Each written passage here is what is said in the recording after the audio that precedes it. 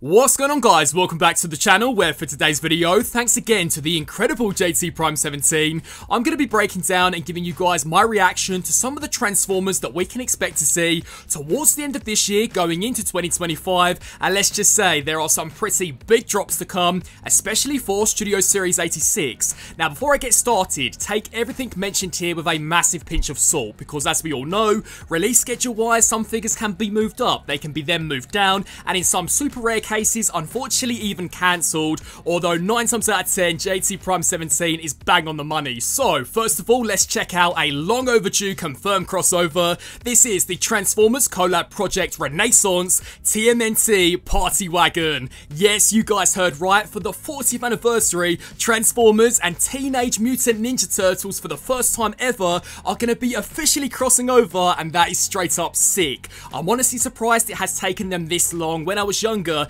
Ninja Turtles and Transformers were always the big brands that were either on store shelves or on TV screens, so it is awesome to finally hear that these guys are going to be merging. And you know what, I haven't been this excited for a crossover since that Back to the Future DeLorean. Now I'm thinking they could go one of two ways about this. So the first way would be the retool route, so maybe they could take the Stranger Things Code Red or even the Rise of the Beast Wheeljack, which come to think of it would make for a pretty awesome Donatello, and then just repaint and retool. Or they could go down the other route and give us a full-blown brand new mold, which personally I would love to see. And I'm thinking, because this is the first time that we are ever seeing a Transformers and Ninja Turtle crossover, maybe that is likely the route they will go down. I mean, that would be epic. And if you kind of take a look back at some of the past crossovers, 9 times out of 10 they are mostly brand new molds, or if not extensive retools. So I'm really excited to see as to what Hasbro's going to cook up here. You know, are they going to take inspiration from Heat Boy's upcoming almost masterpiece level transforming Ninja Turtle, where that can transform from the Party Wagon into kind of an actual turtle?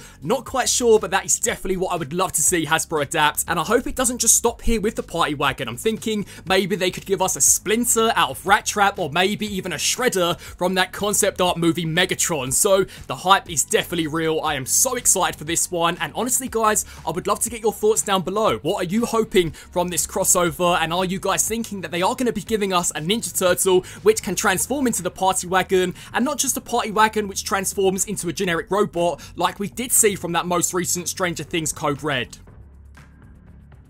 Now we're going to be changing gears, this time to Transformers Legacy United, and as we've been seeing with previous years, Legacy United will also have an exclusive Amazon capsule subline, which at the moment is titled as Mayhem. Now personally, last year, I loved the kind of IDW themed figures they produced. I thought they were by far some of the highlights that we've so far seen from Amazon exclusives, so I'm hoping that kind of continues this year. But right now, these listings, I'm going to be honest guys, they don't make me super pumped. So to begin with, all of these are 2-packs, and there are in total 3 different 2-packs. So the first one is of a Voyager Bludgeon and a Deluxe Class Ruckus. Gonna be honest, none of these characters make me super excited. I mean, we very recently saw a Bludgeon as part of the regular Transformers Legacy Evolution mainline. It was a retool of Tarn, who was a really good figure, and I thought in terms of a repaint and retool, that also was pretty decent, maybe even nicer looking than the original Tarn figure. So less than a year on, what exactly are Hasbro going to be giving us here with this 2-pack? Are they going to be giving us slightly more Pretender Shell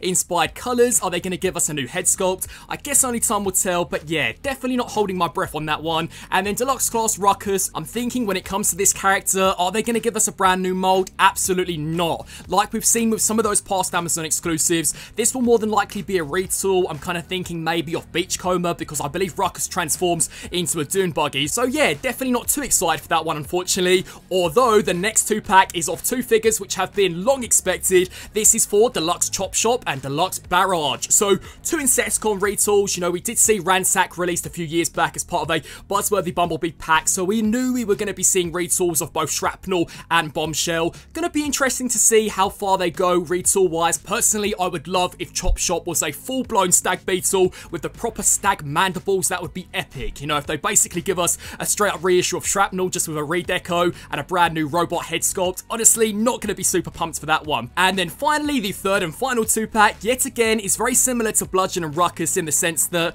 I'm kind of thinking it's not really needed. So this is going to be comprised of a deluxe class Knockout and a deluxe class Windsweeper. So first of all, again, we very recently saw a Knockout as part of Transformers Legacy. Why are we seeing a new one so soon? And how exactly are they going to make this one different in comparison to the Prime Universe one? Are they going to give it a new head sculpt? Is it going to be based on an entirely different character mold? Again, I guess only time will tell. And then when it comes to Windsweeper, it will be kind of cool to see what they do with that character. I imagine they're going to retool and repaint Needle Nose, and I also wonder if he will come with some brand new Target Masters. That's going to be pretty interesting to see. But those are pretty much all of the exclusives out of the way, because now we're going to jump into the proper mainline for Transformers Legacy United. And guess what, guys? Hasbro are throwing in a surprise Wave 5. So if you were to check out Legacy Evolution and even the original Legacy Wave, they all kind of round things off with either a Wave 3 or a Wave 4. So kind of awesome that we are seeing Wave 5, and it's making me think maybe Hasbro have plans to expand Legacy into maybe a 4th year. You know, this originally was only intended to be a trilogy, but why does it need to be a trilogy? I think Legacy right now is working just fine, so they should really and truly just expand it, keep the same name like we're seeing with Transformers Studio Series. But anyway, let's check out some of the figures that will be released as part of this Wave 5, and thankfully they include some characters that originally were dropped from Wave 2 of Legacy United. So up first, Core Class Beast Wars Dinobot. This guy originally was meant to come out as part of Wave 2, but now we know why he has been moved up to Wave 5, and it's pretty much to bulk this wave out. So gonna be really awesome to see how they approach that design in the core scale. I know we very recently saw a reveal for Cheetor, and I'm gonna be honest, guys, I think he looks pretty impressive, especially for that scale class. You know, right now,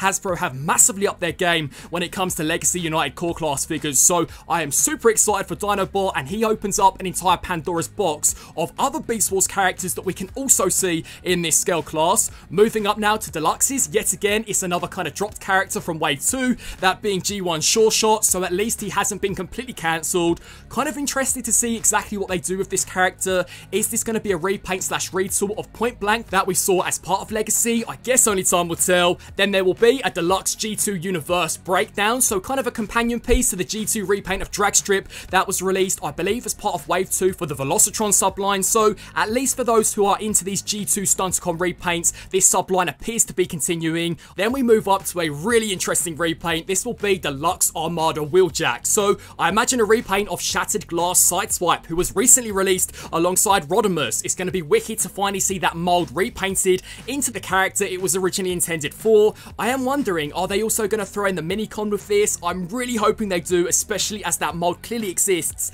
And as it goes for the rest of the characters in this wave, to be honest, they are more or less just repaints and repacks. So next up is a deluxe class Cosmos. So finally, a proper mainline reissue of that incredibly elusive to find Velocitron exclusive. Here in the UK, this guy surprisingly was pretty readily available, but I know in the States was near enough impossible to track down. So it's wicked that Hasbro appear to be listening to the fans. They're reissuing some of the more elusive Transformers, and that continues with the next one, which is Voyager Ramjet. So we're finally seeing the second part of that original Earthrise 2-pack kind of split up, because we recently saw Dirge as part of Legacy Evolution, so that's fantastic. I guess now we just have to wait for a reissue of Thrust, and the original 3 core Coneheads will be way easier to track down. Then just above him, there will be a reissue of Voyager class Tarn, so a very recent figure, but I know that one too literally flew off the shelves, even here for the UK. And then we jump to Leader class, which is of a G1 Overcharge, who I imagine will be a repaint of Blitzwing. To be honest, I did quite like Blitzwing, so it will be interesting to see what they do paint-wise to that mold, and to be honest, guys, I will more than likely pick it up, because I did think Blitzwing was a pretty awesome triple changer. And then finally, when it comes to this Wave 5, there will be a second Leader class, although it is a straight-up reissue of an already pre-existing figure, and that is of the Victory Universe Galaxy Shuttle. Now again, here in the UK, this guy was literally hogging the shelves. For some strange reason, we got so much stock of him to the point where he was even being sold off cheap, but I know in the States, much like Cosmos, he was pretty much cancelled. He was impossible to track down, so a more than welcome reissue, I know, for many other places with the exception of the UK, so that's pretty awesome. And that pretty much wraps things up completely when it comes to Legacy United Wave 5. Will there be a Wave 6? I guess only time will tell, or much like we saw between War for Cybertron and Legacy, are Hasbro going to again completely reboot the line into something different for another trilogy? And finally, I've saved what I believe to be the biggest and the best news for last. These are some Studio Series 86 listings which confirm a big character, and that is that we are finally going to be seeing a Studio Series 86 Decepticon Megatron. I would have waited an eternity for this listing, but honestly, this raises more questions than it does answer, because what exactly is this G1 Megatron going to transform into? You know, are we finally going to see a proper mass release G1 Megatron which can transform into his original G1 pistol? I guess only time will tell, although I believe a few years back a fan actually asked the design team what Megatron would transform into if he was so happened to be released as a Studio Series figure, and I believe the designer at the time said more than likely a tank. So maybe they are going to take some creative inspiration when it does come to the alt mode, but honestly, as long as they nail that robot mode to go alongside the upcoming Commander class Optimus Prime, I'm going to be more than happy, because it has been quite some time since we've seen a brand new full-blown G1 Megatron, so that is definitely hype. And then the next leader class, again, raises way more questions than it does answer. This is a listing for a Studio Series 86 Galvatron. Now, we very recently saw a leader Galvatron. He was a part of the Transformers War for Cybertron line. He was then repacked and slightly repainted for the first wave of Transformers Legacy. So, what exactly is this SS86 Galvatron going to be? If I had to bet, a straight up reissue of that original Kingdom Galvatron, just in animated accurate colours. You know, the original Kingdom version was a super dark purple, so I'm thinking, are they going to go with a slightly more bluish tone to match how he did appear in that original 86 movie? I guess only time will tell. But yeah, definitely nowhere near as excited for Galvatron as I am with Megatron, and because we are seeing Galvatron, I guess it pretty much confirms that we are also going to be seeing a repaint of Cyclonus, because he too wasn't too accurate colour-wise to what we did see in that original 86 movie. And then one thing I just want to touch base on before I wrap this video up is Studio Series 86 Swoop. In the past video that I made where I kind of broke down some of the Studio Series listings for 2025, there were so many comments asking where Swoop is, and the reason why he wasn't a part of the 2025 listings is because he is going to be released this year. At the moment, he is scheduled to be the leader class for the second Studio Series wave,